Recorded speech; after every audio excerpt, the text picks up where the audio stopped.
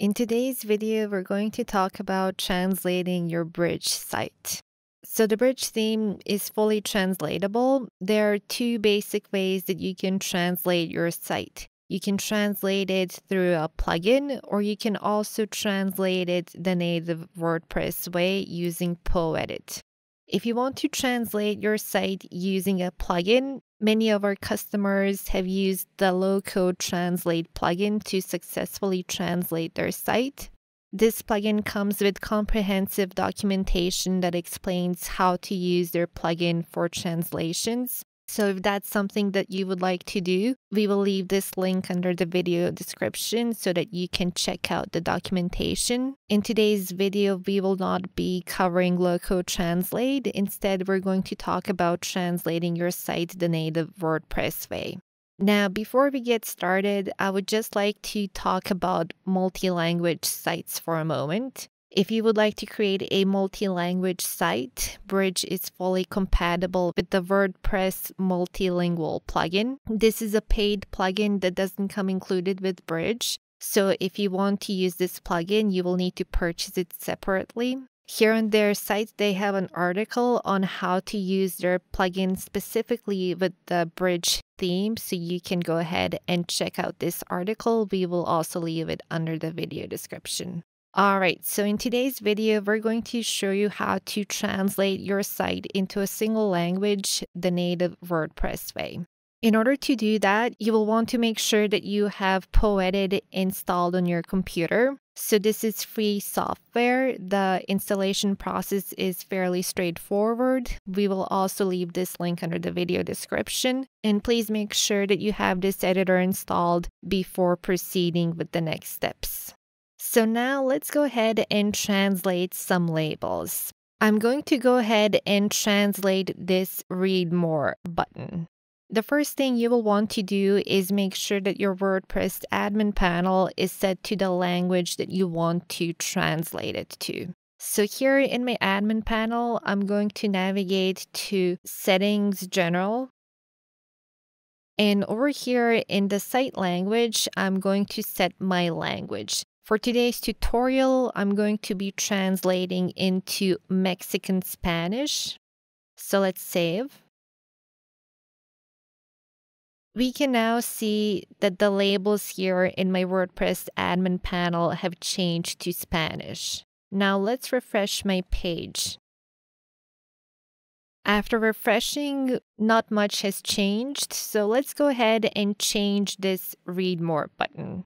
In order to translate theme labels, you will need to add translation files to your server. And in order to access your server, you will need to use an FTP client such as FileZilla.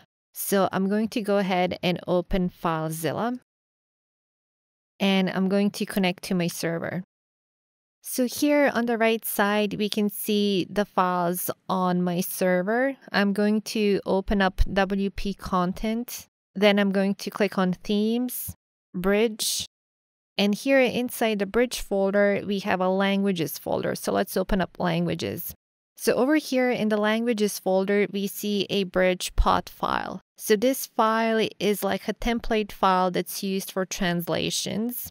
Here we also see these two PO and MO files. These are Dutch translation files. So if you want to translate your site into Dutch, we have these prepared translation files. If you don't plan on translating your site into Dutch, then you can delete these two files. You won't be needing them. So I'm just going to go ahead and delete them. Now for this Bridge pod file, you will want to download it somewhere on your computer. So here on my desktop, I'm going to create a new directory. I'm going to call it Bridge Translations. And inside this directory, I'm going to download this pod file. Now I'm going to open up this file on my computer. So here we have Bridge Translations. And this is the pod file that I downloaded. So let's go ahead and open this pod file. Down here, there's a button called Create New Translation. So let's click on it. And here it's asking you to choose the language for your translation. And the language that you set here, this language needs to match the language that you set in your WordPress admin panel, which I just showed a moment ago. So I'm going to set Mexican Spanish here. All right, so now I have Mexican Spanish. Let's click on OK. And now we have this PO file that we can use to translate theme labels. So up here, we see a list of all the labels that are included with the theme. I'm going to go back to my page for a moment. So I previously said that I want to translate this read more label. So let's go ahead and find this read more label. I'm going to click on Ctrl F to bring up the search box, and I'm going to type in read more. And we can see that Poedit has found the read more here in the source text. So down here where it says translation, I'm going to add my translation. So this is my translation. And now I'm going to save this file. After clicking on save, we can see here that Poedit has automatically named my PO file. And the name here is comprised of the language code followed by the country code. So it's important that you do not change this name. So just go ahead and click on save. All right, so here is my folder. This is the PO file that I just saved. And after saving my PO file, we see another file here that ends with an MO extension. So this file gets generated automatically every time you save or update a PO file. And the MO file is very important for you to have on your server in order for the translations to work. So do not delete this MO file and do not rename it. So now what I'm going to do, I'm going to upload both of these files onto my server. So let's open FileZilla again. So here we see the PO and MO files. So I'm going to select these and upload them. The files have now successfully uploaded. So let's go ahead and refresh my page. And we can now see that the read more label is translated. Now, as you're translating the labels on your site, you might notice that some of the labels are not contained within the PO file. And that's because some labels come with their theme, while other labels come from the different plugins that you have installed on your site.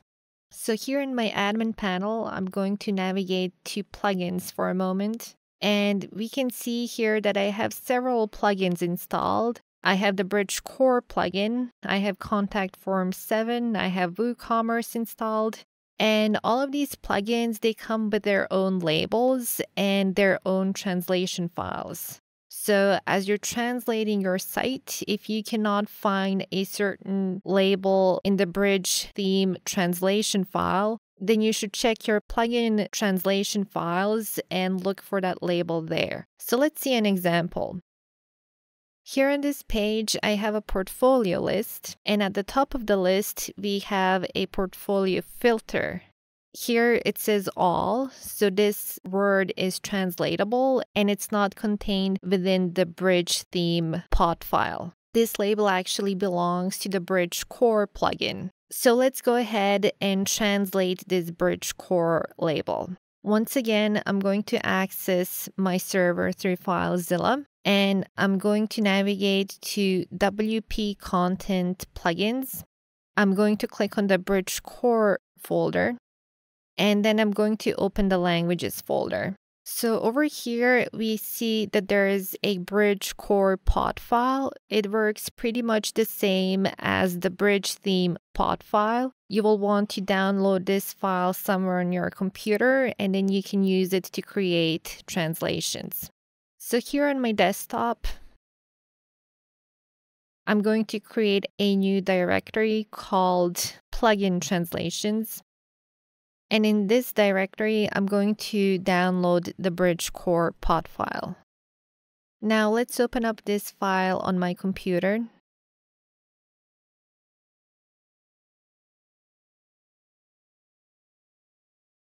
Once again, I'm going to click on Create New Translation. I'm going to set my language to Mexican Spanish. So we said that we're going to translate the word all. So let's go ahead and look for this label. So here it's found the word all. So let's add a translation and let's save. Once again, the PO file is automatically named, so you do not want to rename the file. Just click on save. And once again, here we can see the PO file, and we also have a MO file that was automatically generated. Now, unlike your theme translation files, when it comes to plugin translation files, they need to contain the name of the plugin in their names. So the easiest way to do this is to copy the name in the pod file. So here I'm going to copy this bridge core and then paste this name at the beginning of your PO file. So here I have bridge core and then I'm going to enter a dash. So now my PO file consists of the plugin name followed by a dash, followed by the language and country code. So in the same fashion, I'm going to also name my MO file. So we have bridge core, dash, language, and country code. So now that I've named my files this way, I'm going to upload my MO and PO files to my server. Let's go back to FileZilla.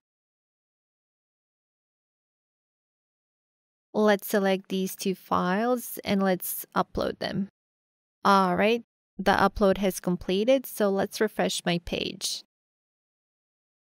And sure enough, the all label has changed. So as you're translating your site's labels, if you cannot find them within the theme's pod file, you should check your plugin translation files and look for your labels in those locations. So for example, if you're running a shop on your site and you have WooCommerce installed, some of the labels on your shop are coming from our theme, while other labels are coming from WooCommerce. So you should check both your theme translation file and also the WooCommerce plugin translation file in order to locate your labels. Now, some people have asked us, how can they change labels to something else in English? And you can also do this by translating the labels. You would simply need to add English translation files to your server. So let's say that I want to change this read more label. First of all, I'm going to navigate to Settings General in my admin panel. And here under Site Language, we can see that it's set to US English. Previously, I downloaded the bridge pod file onto my desktop, so I'm going to go ahead and open this pod file. I'm going to click on Create New Translation, and here I'm going to choose US English. All right, let's click on OK, and let's search for Read More. So the Read More label is found. And for my translation, I'm going to type continue reading. So here is my translation. Let's save this file. So here in my folder, we can see this PO file that was generated containing the English language and US country code.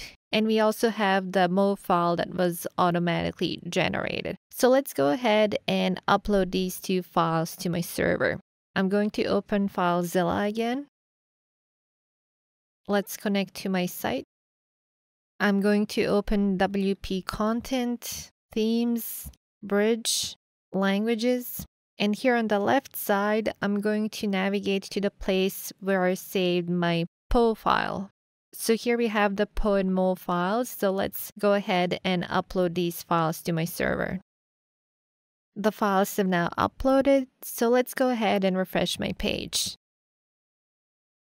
So we can now see that my translation is taking effect. It works despite my admin panel language remaining in English. So we've now covered how to translate your site's labels. I hope that this tutorial was helpful. If there are some labels on your site that you're still unable to translate, in the following section, we're going to cover some troubleshooting tips. If your translations do not appear to be taking effect, you should navigate to your WordPress admin panel, go to Settings General, and under Site Language, make sure that you have the appropriate language selected. You should also make sure that your mo and po files are named appropriately. So the easiest way to check this is through FTP. I'm going to open up FileZilla again, and I'm going to connect to my site. Now let's say that I'm trying to add Spanish translation files. I'm going to navigate to WP Content. Now, every time you save a language in your WordPress admin panel, here in WP Content Languages, WordPress will generate po and mo files. So let's go back to my site here for a moment. I'm going to navigate to Settings General. Here we can see that I've chosen Mexican Spanish. Now let's go back to my server.